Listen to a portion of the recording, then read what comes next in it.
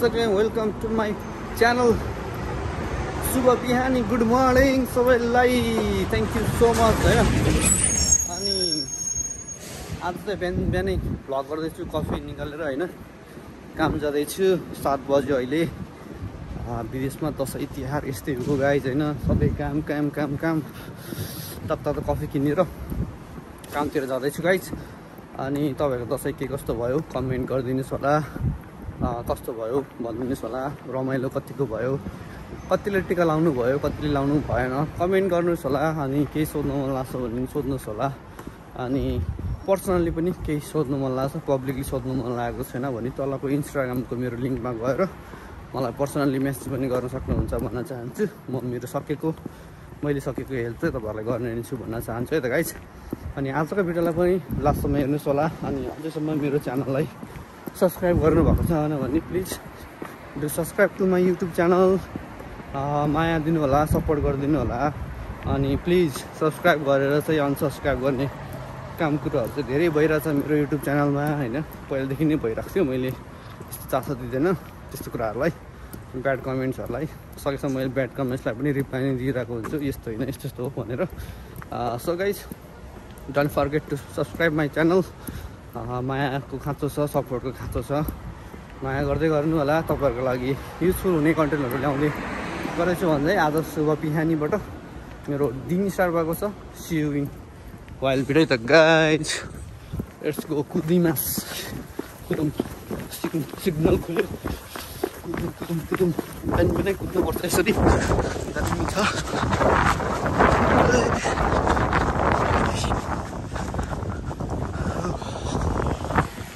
त गाइज सिउ भरे होइन दिउँसो के कस्तो हुन्छ तपाईँलाई देखाउने गर्ने छु। मेरो दिनको चाहिँ स्टार्ट भइसक्यो, अब काम जाने हो। सिउ भरे guys. Hello guys, welcome back to my channel होइन। शुभ बिहानी तपाईँहरूलाई होइन। धेरै पछि चाहिँ आज भिडियोमा आएको छु। आजको होइन युट्युब भिडियोमा पनि तपाईँहरूलाई स्वागत छ भन्न चाहन्छु। कस्तो आइरहेछ होइन, रात छ अहिले चाहिँ, बिहानै हो। बिहानको 5:30 भयो। म चाहिँ काममा निस्किन लागेको छु गाइज है। यस्तै हो विदेशमा। अनि जापानमा चाहिँ एकदम जाडो बढिसक्यो। नेपालमा के कस्तो छ, तपाईँहरू बस्नु हुने सिटीमा सहरमा के कस्तो बढेको छ जाडो भनिदिनुहोस् होला है त। अनि यस्तो छ सिन चाहिँ, रात नै छ भनौँ है टक्क लाएर। अनि welcome back to my YouTube channel भन्न चाहन्छु है। मैले चाहिँ धेरै पछि युट्युबमा बनाइरहेको छु। अहिले कामको व्यस्तताको कारण बिजी भएर है भिडियो नै बनाउनु पाइरहेको छैन। अनि प्लस टाइम पनि पाइरहेको छैन, अनि कन्टेन्ट पनि पाइरहेको छैन भनौँ।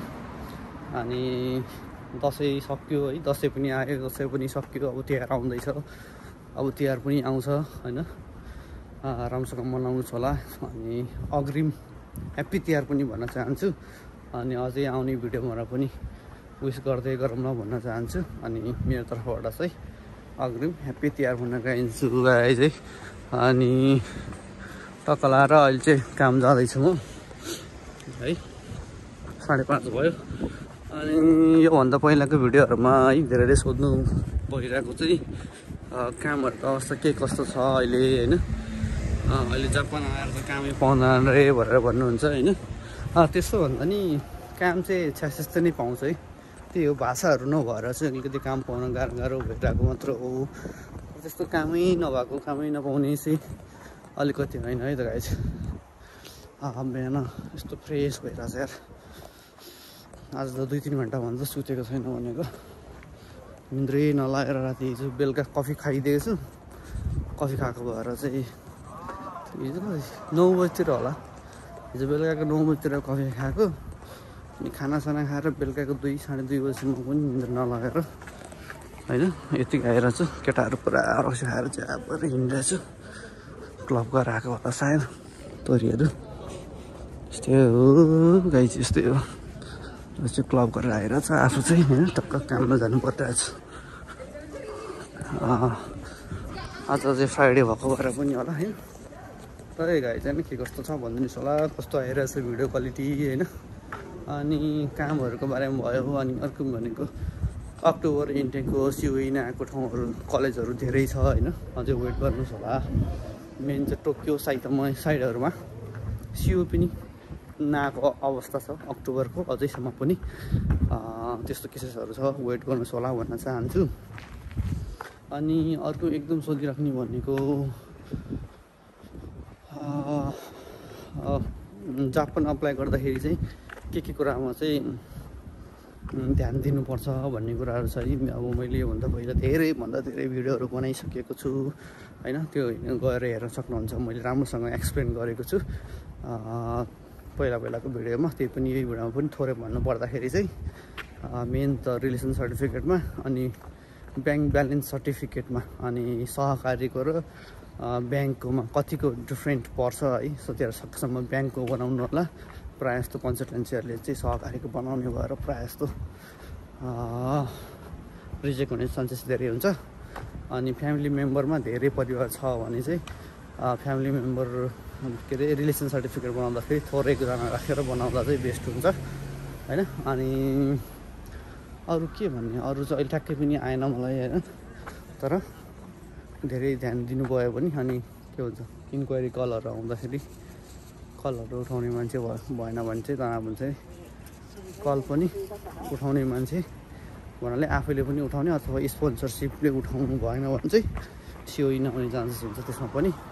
अहिले त गाइज अब चाहिँ मेन रोडमा आउनु लाग्यो, अझै राति नै छ, हेर्न सक्नुहुन्छ है। जापानमा यस्तै छ, रात दिन के हो हिँडेको हिँडे है, के कस्तो आएर छ भनिदिनुहोस् होला है। अनि सिओई नआउने चान्सेसहरू चाहिँ यस्तो कुराहरूले हुन्छ गाइज धेरै होइन। अनि अब के को बारेमा भिडियो बनाऊँ म होइन नेक्स्ट, तपाईँहरूको भन्नु कमेन्ट गरिदिनुहोस् होला।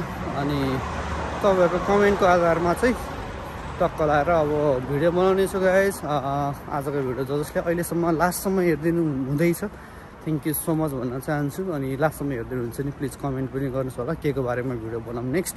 तपाईँहरूकै माया खाँचो छ है, कमेन्ट गरिदिनुहोस् होला, लाइक गरिदिनुहोस् होला भन्दै C you in next blog guys. यसरी नै माया गर्दै गर्नु होला। अनि if you haven't subscribe my YouTube channel then please एउटा हाम्रो दाजुभाइ सम्झेर आफ्नै सम्झेर चाहिँ एउटा सानो कमेन्ट छोडेर सब्सक्राइब पनि गरिदिनु होला भन्दै C you in next blog guys. By by, love from Japan, Jay Nepal.